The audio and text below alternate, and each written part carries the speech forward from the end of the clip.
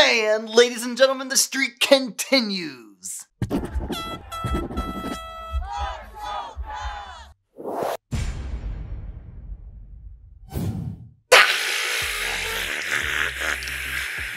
Caps win 4-3 against the Boston Bruins in overtime, and it really shouldn't have gone to overtime, but it did go to overtime. But it doesn't matter because Ovechkin's back, 10 days COVID protocol and all that stuff, and the shoots and scores and game over, and bah! Whew, that was too much too fast.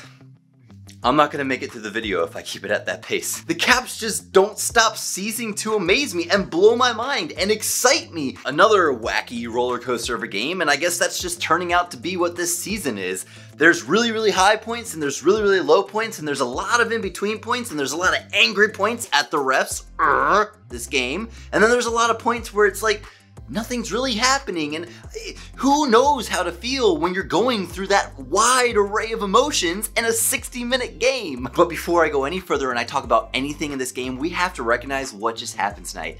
Alexander Ovechkin scored his 708th goal of his career, and that ties him for 7th place all time with Mike Gardner on the NHL all-time goal leading list. We could be witnessing history almost week by week at this point this season. He is so close to the next two guys on that list, he could be passing the likes of Mike Esposito and Marcel Dion this season. And with a really good season, he could even get as high as Brett Hall. That's right, Brett Hall. That's 741 goals. He could have a fantastic rest of his season and pass Brett Hall. Do you grasp the magnitude of what we are witnessing right now? It is mind-blowing, and if you are not on board with how amazing this is that we're watching right now, I don't know what to tell you, and I can't help you. And he makes it look so easy. Just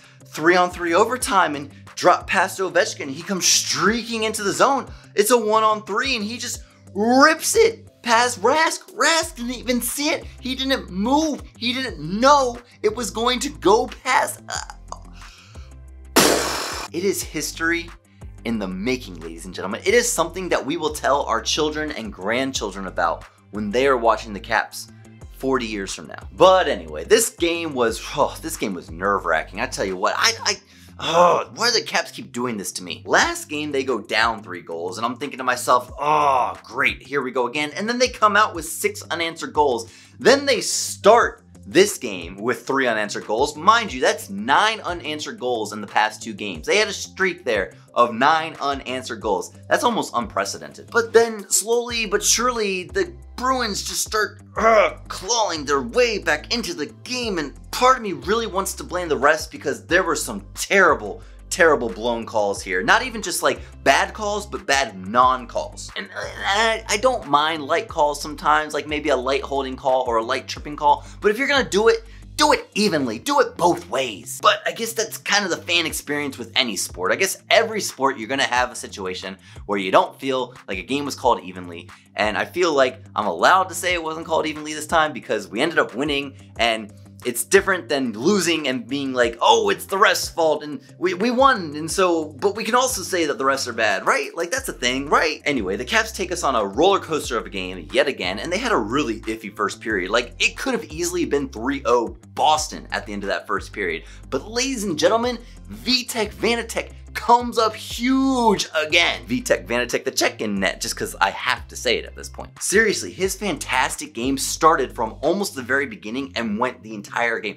From about not even 5 minutes in, when a hard wraparound comes around, he gets behind his net to play it, and it takes just the awkwardest bounce out of the corner right into the front of the ice.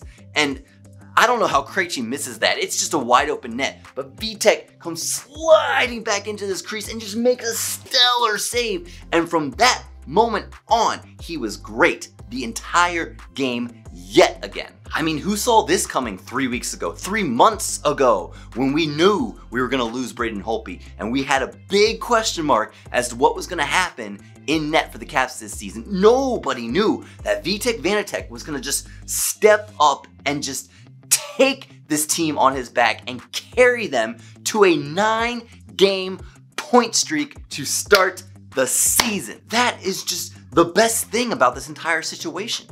When regulation ended, I wasn't even upset. Okay, that's not right to say because I actually was upset.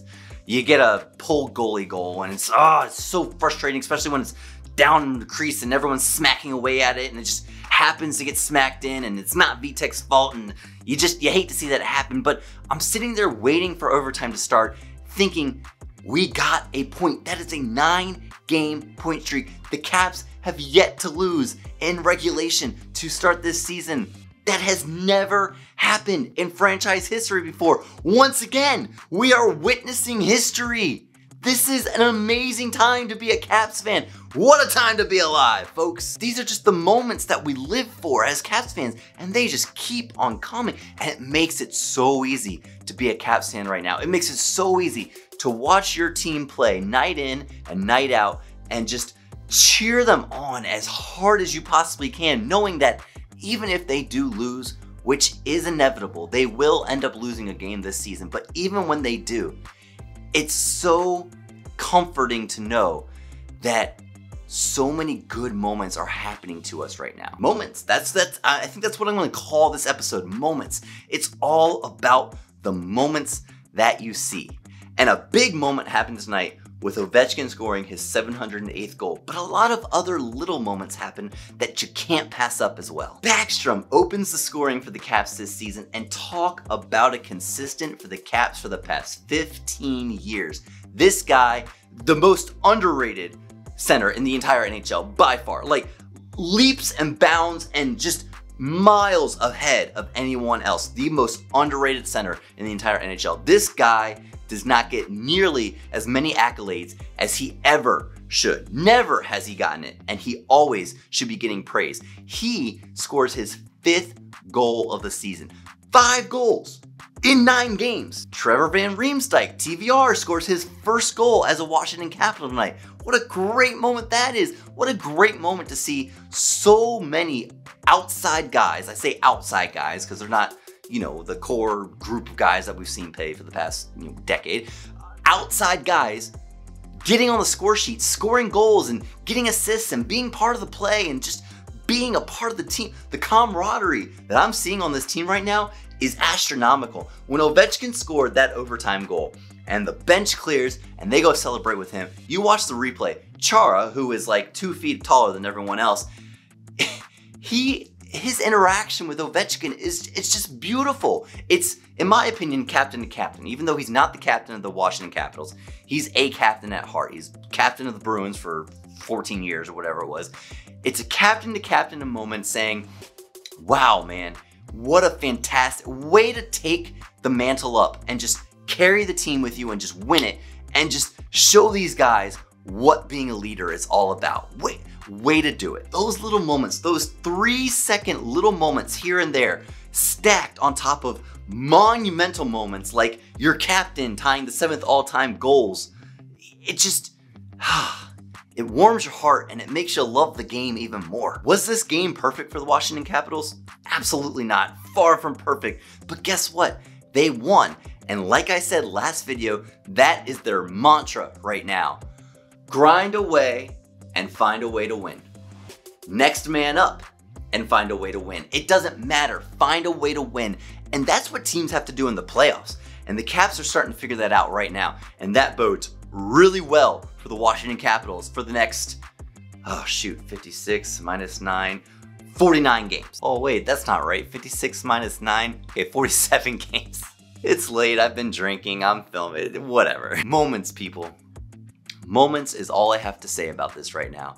Enjoy the moments that are coming at us because they are going to be coming at us, and they're going to be coming at us in a copious amount. And it is our job as Caps fans to live in those moments, to soak them in, to enjoy them, to document them, and to remember them because they're going to last forever. And we get to enjoy them now. And that is the beautiful, beautiful aspect of being a Washington Capitals fan in 2021.